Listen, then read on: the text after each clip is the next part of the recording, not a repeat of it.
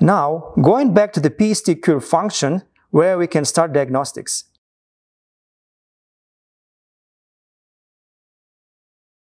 By selecting either to create a baseline or to run a normal PST test. As an example, we'll conduct the normal PST test from fully closed position 0%. From the settings, if you remember, Actuator will open the valve to 30%, wait for 5 seconds, and then return to the initial position. While the test is running, let me show you other capabilities. XT3000 Actuator can record up to 16 PST curves, in addition to the standard 100 torque curves.